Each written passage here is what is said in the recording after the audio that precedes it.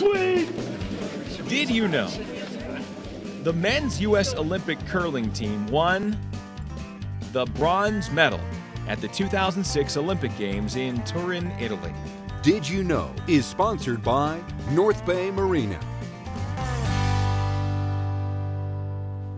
Thanks for watching Outdoors Delmarva. I'm Mike Parker. Well, if you've been watching the show over the past month or so, you've seen we've been bringing you plenty of waterfowl hunts and proof that it's been kind of an up and down season this year. Mostly down, I'd say mostly because of this warm winter weather we've been experiencing. I mean, it's the middle of February and it's 55 degrees. What gives? Well, what gives for most hunters is that once January passes, the bulk of the waterfowl hunting is over anyway, unless you're after snow geese. So that's why we're here this morning in Kent County, Maryland, donning these white Tyvek suits, looking at the sky to see what we can find. Hey guys, put one more down there and bring that other one over here. In a field illuminated by the headlights of several pickup trucks, Jerry Kaharski of Del Bay Guide Service is already hard at work. And the work of a professional waterfowl hunting guide can peak this time of year. We had about 5,000 birds here yesterday. We set a rig of about 1,000 shell decoys. And hopefully they're going to come back here this morning and we're going to get on. The end of January also marks the end of the traditional duck and goose seasons, so attention turns to snow geese, the Arctic dwellers who love a winter vacation on Delmarva, finding rest on its many bodies of water and food in its many agricultural fields. It's no limit, unplug guns, e-collars, you know, virtually, you know, no laws, you know, except baiting. I mean, you can pretty much do anything, and, you know, guys, you know, really get excited about having a plug out of the gun for some reason. Well, you know, this is a great hunt, especially for new hunters, because there's a lot of action, there's a lot of birds, there's a lot of trigger time.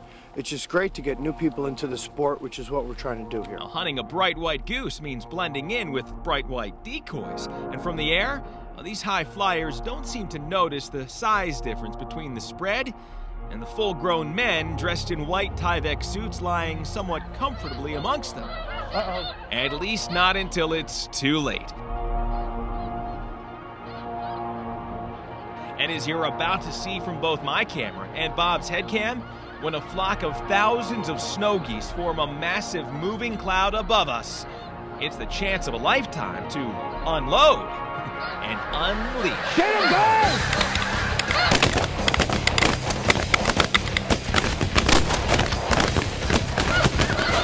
Reload! Reload! Reload! Reload! Reload!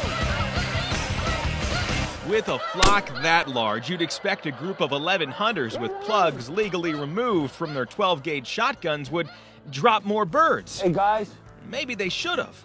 But at a distance of about 30 yards, these hardy birds still have a knack for escaping. There's one over there on the hill, you see him? And as both man and dog go on the retrieve, the first count, 12 birds, or about a 1 bird per man average. Could have shot a little better, but man, that was, you know, probably 6,000 to 8,000 birds just right straight over your head. I mean, you couldn't ask for better.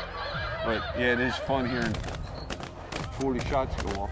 As the morning moves along, the spread catches the attention of a few pairs and a lone goose or two, and these shooters will have a few more opportunities to squeeze the trigger. I'll take him like that all day long. He's doing real good. Don't lick the lens. And he's just doing so good. They gave him the command, and he went out and got one, which was good. So, Champ, the other, he's a Chesapeake retriever. He's much more experienced, so he's kind of a little bit more aggressive. But we're getting there, and this is just a wonderful thing to do out here in nature. But after a few hours on our backs, hopeful moments of spotting distant birds become less likely to produce. And it becomes apparent that a huge flock of snows nearby is quite content to just graze in a field about a half-mile away, with no more intention of flying in our direction. For the hunters, many of whom have migrated hours from the north themselves just for the chance, found it. And ironically, when it comes to snow geese, when it rains, it pours. Get out outdoors, Delmarva.